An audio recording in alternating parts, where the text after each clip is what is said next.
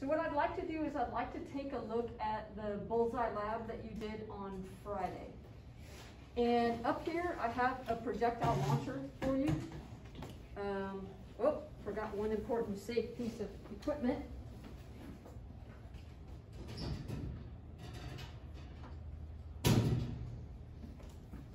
Certainly, anytime we are launching things,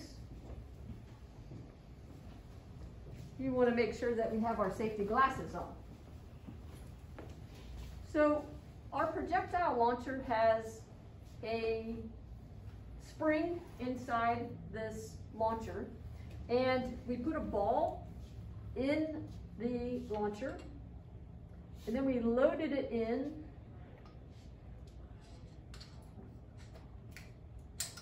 to the short range, which is one click.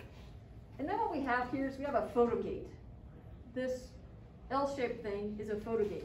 And the photo gate's job is to determine how much time it takes the ball to get through there, and it knows how big that ball is, and therefore it can measure, if it knows the distance that it covered and the amount of time it took, what can it find?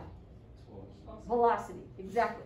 So this will allow us to determine what is the velocity of the ball immediately when it leaves the photo gate launcher. Okay, now that's important to us because is this velocity horizontal or vertical when it first comes out?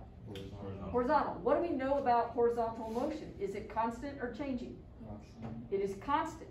And so we use constant velocity equations to describe it. Specifically, we want to talk about average velocity is displacement over time. That's everything in an x motion, right? That's our horizontal distance, which in physics we call that the range, x. Okay, I know in math, range is y. In physics, range is x. And then we want to determine how much time it was in the air. So to do this lab, we simply measured the distance from the floor to the top of this. There's a little marker that says ball position right here. So we measured that vertical distance. Why is that important to me? Why do I care how high this is? Figure out the time it takes. Exactly. This helps me determine how much time it's in the air. So we know it's going to come out and move steady, steady, steady in a horizontal motion, but we also know the vertical piece is going to accelerate. So it's going to get faster and faster and faster this way. And that's what gives us that nice curved path. Okay? So certainly you can see the equipment that we had to use, right? You know that we had to measure this with a meter stick, and we had to make sure we're wearing our safety glasses because we are shooting something in the physics lab.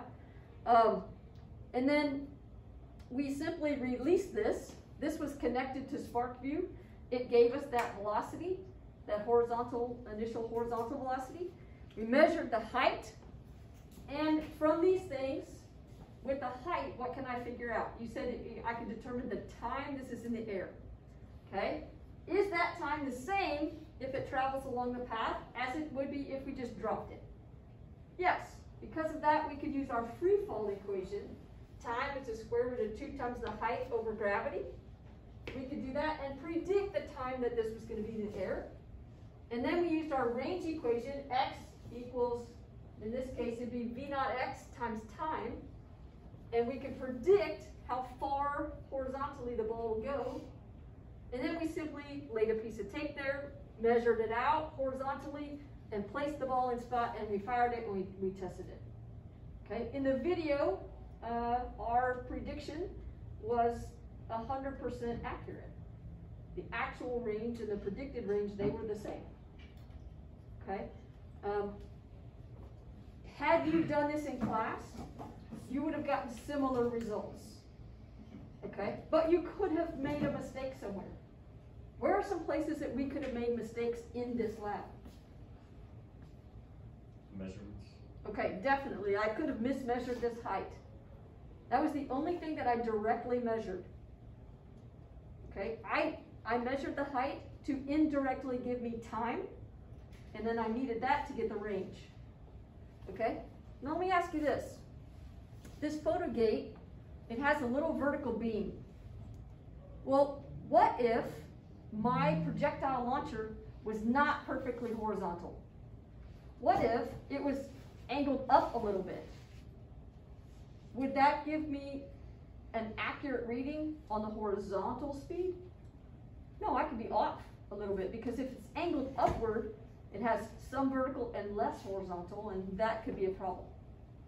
Okay, also, if my photo gate was not perfectly aligned with the center of the ball, okay, if I don't have this straight over the path when it goes through, if I had it tilted at an angle, that's not going to give me a good read on the ball, and that's going to mess up my horizontal velocity.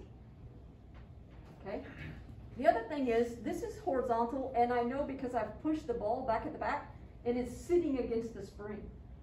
But what if the ball rolled forward to the front of this projectile, and when I pulled it, then this velocity that I got, it didn't get all the force behind the ball, and so it might not be accurate then either. These are problems that you would have had in lab had you been able to do this hands-on. Those are things that could have shown up for you. Okay? We're going to go ahead and fire this because I need to get the ball out. Okay, but we won't aim it. Oh, well, that kind of was anticlimactic, but we won't aim it there, Braden. That would be nice, huh? Okay, so we're going to see how that actually worked. We want to make sure that it stays against the spring, and we would simply pull the lever to release the ball, and then you can see the path that it took. Okay. All right, any questions about the lab that we did? Okay, so you're going to use your lab journal to take the practicum, and then when you complete the practicum, there's only 4 questions. When you complete the practicum, we will go over the notes on projectile motion, and we're going to talk about projectiles that we shoot up in the air at an angle. Okay, so please make sure that you have gone over those after we're waiting for everybody else to get caught up to us. And then we will